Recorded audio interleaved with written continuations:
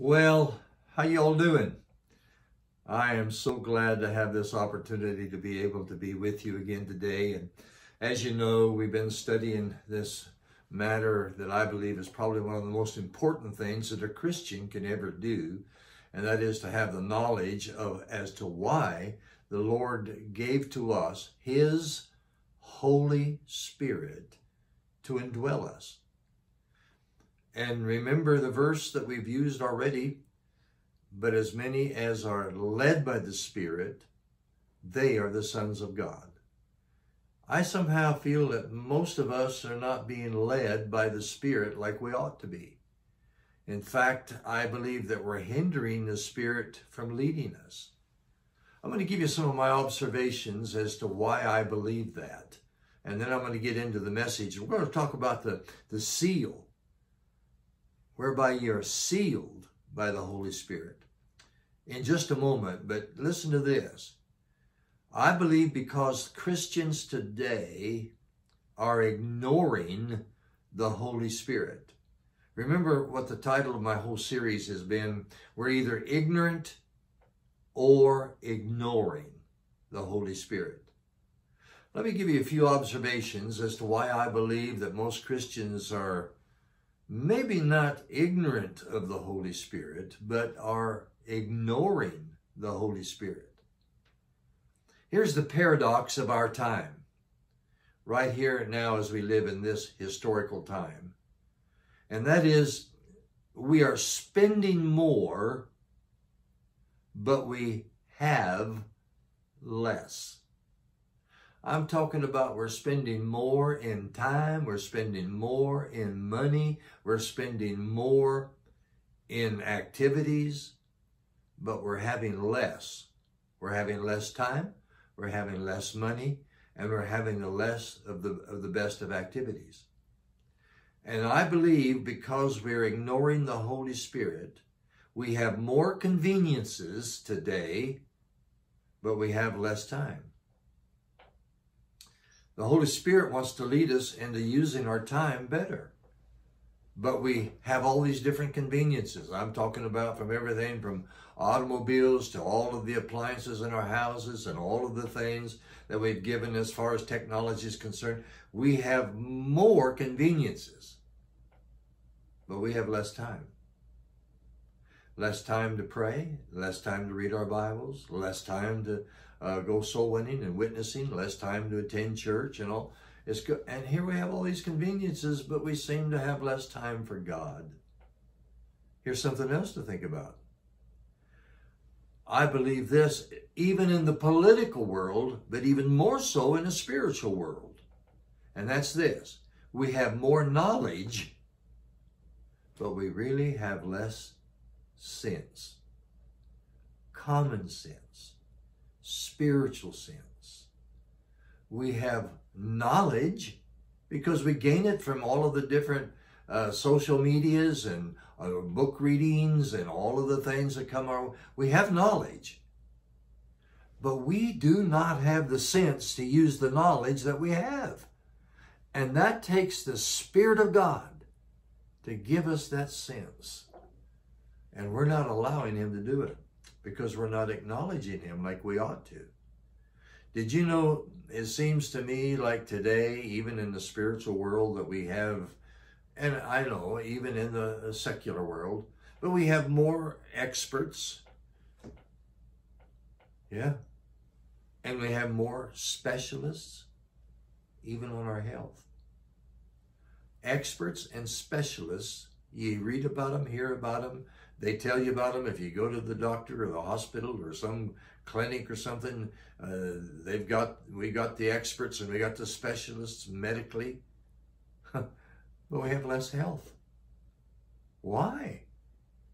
Why? Because I believe God's people are not acknowledgeable or recognizing what the Holy Spirit can do even for our health. And I'm very conscious of that. I'm 81 years old and I want to be healthy so I can finish my call that God has for me in the best health possible. Now I realize that at the age that I am and the age that's coming upon me, I'm going to have some failing in health, but I want to have better health so I can serve him better. And here we have all these experts and specialists, and we read about everything that's supposed to be making us healthy, but the Bible says, is any sick among you? Let him call for the elders of the church, and let them anoint him with oil. And of course, oil, speaking of the Holy Spirit, as we're going to learn in this series. Let him anoint him with oil, and the prayer of faith shall save the sick. So the Holy Spirit has to have something to do even with our health. I believe this. I believe we spend too recklessly the money God allows us to have. I believe we laugh too little. We don't have enough joy and happiness to cause us to have the good spirit of laughing. I believe we read well too seldom. The Bible says, give attendance to reading. And we're not reading like we ought to. In fact, we're looking at a screen, whether it be our cell phones or iPads or iPods or television or computer, whatever. But we read very seldom. And we watch TV way too much. And we certainly do the internet way too much. Because it's usually going to bombard us. I mean, that Facebook stuff and Twitter and all of the different things. I'm not going to go into all that. But I'm telling you, we're not allowing the Holy Spirit to be able to use us like he wants to. And this is just my observation. I think we have multiplied our possessions, but tragically reduced our values, our spiritual values. Have you ever seen our world in the condition that it's in right now? And I may predict to you, because I've read the last chapter of the book more than once, and this is a time when we have allowed the time to come upon us where this world is in perilous times. God told us it would be. I'm simply saying now, we have honestly come to a place where if we don't allow the Holy Spirit to have control of us, we're going to be in sincere and dire trouble, even more so. How can we raise families, good children? How can we have a good marriage? How can we support our husbands and our wives with the love and the compassion and the help and the need that they need in this dangerous, wicked world if we don't allow the only person of the Godhead on this earth, the Holy Spirit, to lead us? Folks, listen. The truth is we have learned how to make a living, but we have not learned how to make a life. And the way to make a life is very simple. It's to let the Holy Spirit have his way in our life. I hope you're listening, and I hope you're honestly paying attention to what I'm trying to tell you, because I want to talk to you about the Holy Spirit again. And what we've learned so far is that Christians are either ignorant or they're ignoring the Holy Spirit. And I think sometimes we just got to come to the realization we're not ignorant. We know the things. Well, I've just already said right now, I think we know them. We're not ignorant of them. We just ignore them. And if there's ever been a day that we don't need to ignore the Holy Spirit's leading, it's this day in which we're living in right now. God knows that's true. Now, hold it. I'm telling you, I've talked to you about the testimony that I've had of being first filled with the Holy Spirit. I've talked about the results of being filled with the Holy Spirit and what God's done for me. And if you haven't listened to those yet, go back and listen to them. They're on this YouTube channel, and you can go back and listen to them. And I suggest you do that. And we talked about what the inspiration, the word inspiration means, and how we can learn how the Spirit of God is even in this matter of the in-spirit action, inspiration, and so forth. And we've gone through that. And I've talked to you about the Holy Spirit being compared to wind. And I've got a message up now coming up this week. It's going to be the Holy Spirit compared to fire. And I also want to give to you this message today. And the message I want to give you today is simply one that I think needs to be absolutely, totally, and completely listened to. because I'm going to have you turn with me, if you will, to the book of Ephesians and chapter 1 and verse number 13. Ephesians chapter 1 and verse number 13. The seal of the Holy Spirit. I'm talking about the seal of the Holy Spirit and how it's going to speak to us both in security and the seal as an image. Look what it says in Ephesians chapter 1, verse number 13. And here's what it says. After that ye believed, ye were sealed. Have you believed? If you have, after that you believed, ye were sealed with that Holy Spirit of promise. You and I were sealed. What does it mean to be sealed by the Holy Spirit? I'm going to tell you. I'm going to give you a truth here. I believe that'll probably bless your heart. We have been sealed by the Holy Spirit. And then later on in that book of Ephesians, the Lord says in chapter 4 and verse number 30, he said, grieve not the Holy Spirit of God, whereby ye are sealed unto the day of redemption. Wow. Sealed. We need the knowledge that God is trying to portray to us about this matter of being sealed by the Holy Spirit. Now, I want you to know something, and I want you to listen carefully. That word sealed carries with it two great truths that the Holy Spirit has done for us. First of all, after that you believed, you were sealed by the Holy Spirit. I believe that's the seal of security. I can't lose my salvation because the Holy Spirit came into me and God sealed him in me, and I am protected unto the day of redemption. and that's the thing that we need to realize. That'll give us that eternal security, which will give us that joy, which will give us the motivation to serve him. I'm secure based on the sealing of the Holy Spirit in me. Here, is this not true? That you'll take, maybe a bill will arrive in your mail, and you'll open that bill, and you'll write out a check to pay that bill. And usually the bills that we receive in the mail come with an envelope already to send back to them with a payment. So here's what we do. We get out our checkbook and we write out the amount of the bill that's due. What I do is I write that check out for the very amount of the bill. I put it in that envelope. Excuse me. I put it in that envelope that they sent to me to send my payment with. Watch it now. Then I'll take a gospel tract, always, and I'll put in with my check that gospel tract. So the copy of the bill that's due, the check, and the gospel tract, I put in the envelope.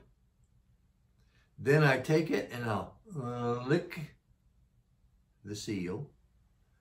I'll seal it, put a stamp on it, and I'm going to believe and trust because I sealed it, have the address as to where it's going to go, put it in the mail, and it goes through the mail to the place that I send it. It arrives safely with the contents in the envelope that have been sealed secure. They arrive there safe.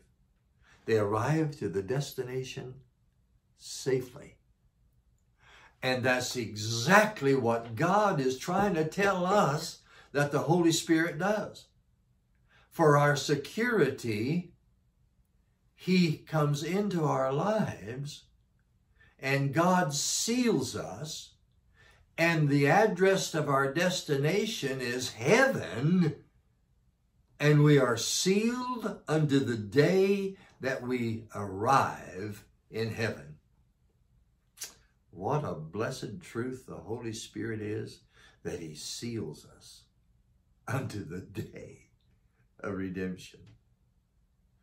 Just as much as my check and that track and that bill arrives securely, I, who have the Holy Spirit in my soul, is going to arrive in heaven securely. That's what a seal does.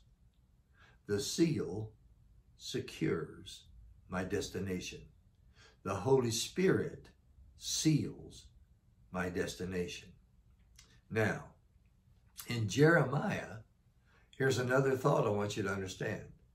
In Jeremiah chapter 39, verses 9 and 10, we read these words, and he says, I subscribed the evidence and sealed it and took witness.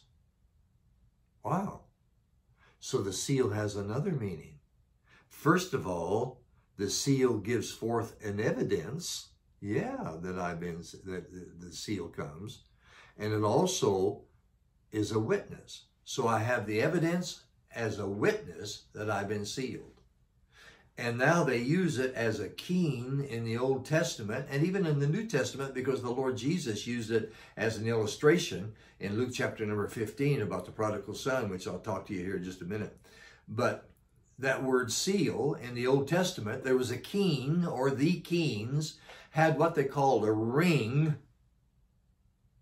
and that ring could be placed in maybe clay that's soft, and it would leave the image of that seal showing that the keen has approved whatever it is. Or they could take it and put it in some kind of a substance like ink. They could put that ring there and then transfer it over to a document and put that ink seal on the document, and it proves with that image that the keen has sealed it, because only the keen has that seal. Only the keen has the seal. And he puts his image on that which he approves. You can read that in so many scriptures in the Old Testament. I mean, you will be amazed how many times God has given to us that the keen's seal leaves the images on the documents that he approves. The keen's seal. Now, what is the keen's seal to the Christian? The keen's seal is the Holy Spirit. And what does the Holy Spirit do? He leaves his image of the keen's approval. I don't know about you, but that just does something for me.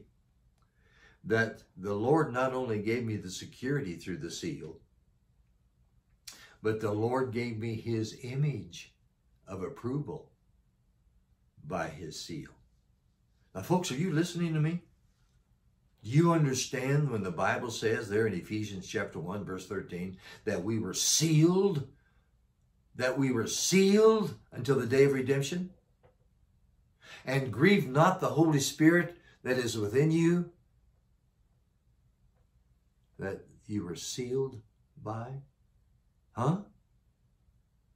We are sealed, and we have the image of God's, the keen's approval. We have his image. Now, let me say something to you. Now, listen carefully, because I just did a Bible study on these.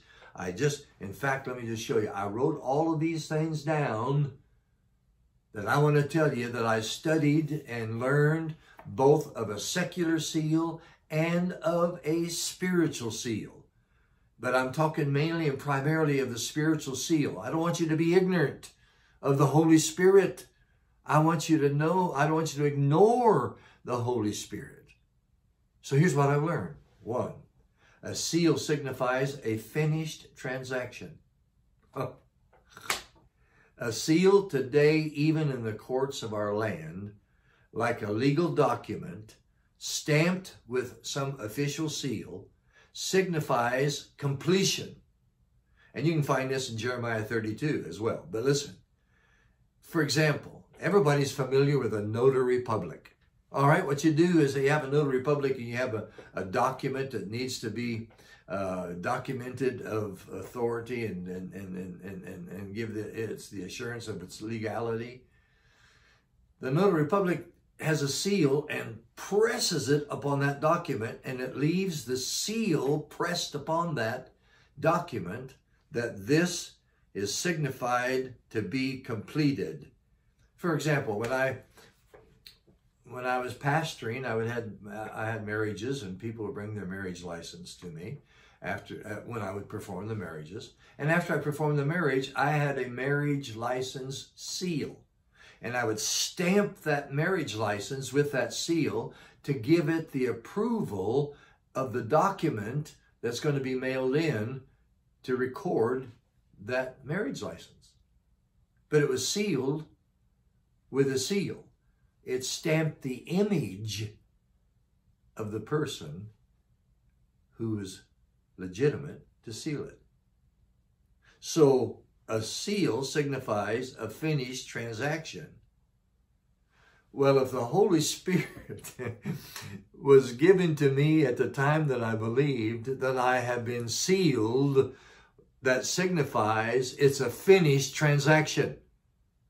God's salvation to me is a finished transaction.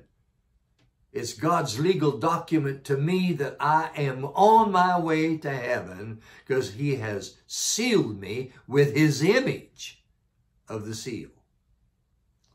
And like I said, seal also means security, and it's a protection. For example, if you want to read something interesting, go to Matthew chapter 27. And when they were concerned about the death of Christ and they were placing Him in the tomb, what is it that they required that he wouldn't be stolen from the tomb and just be lied that He was raised again? The truth of the matter is, if you read in Matthew chapter 27, they rolled the stone in front of the tomb's mouth and sealed it to give us security. So it's not only signifying a finished transaction. To be sealed is also meaning that you're secure and protected. That's what the Holy Spirit's doing for you and me.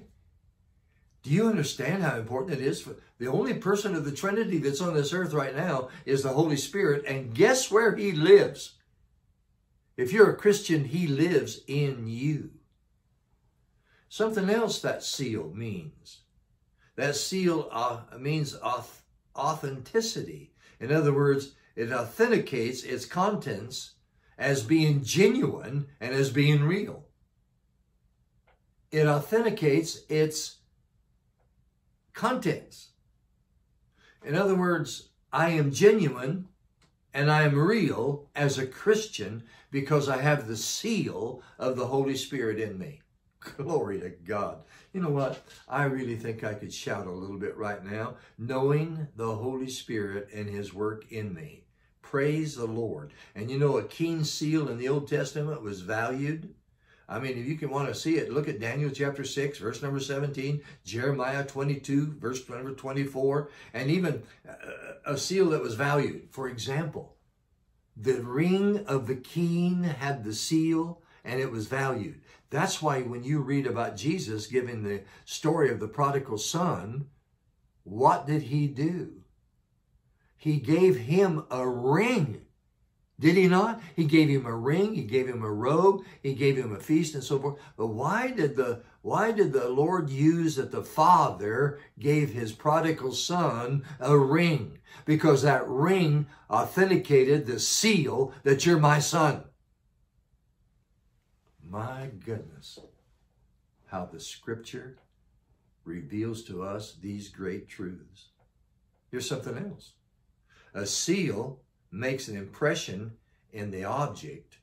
For example, if you take wax and you place that ring on that wax, it'll leave the impression of the ring in the wax. If you push it in soft clay, it'll leave the impression of the ring in the clay, and so forth.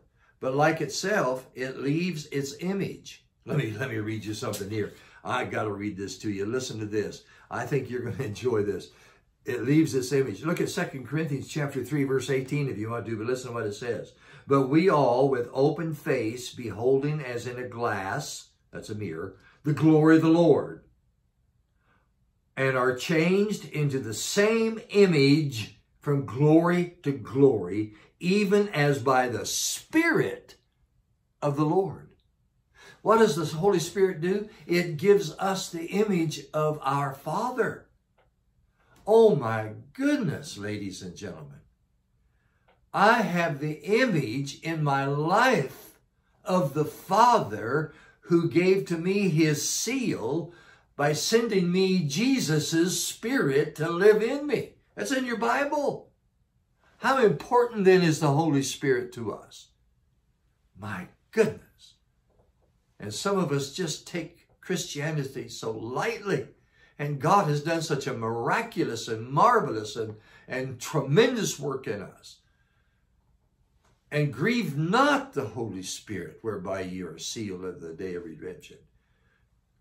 Go to Job 38:14 sometime and read that too, about the image of God that he has given to us by that seal. So here's something else. What can a seal be? A seal can be sometimes by wicked people counterfeited. They counterfeit money, they counterfeit documents, they counterfeit preachers. But if I am sealed of the seal of the Holy Spirit, I cannot be counterfeited. You know why? Because my seal is a seal of holiness. I have been made holy by the Holy Spirit. That's my seal.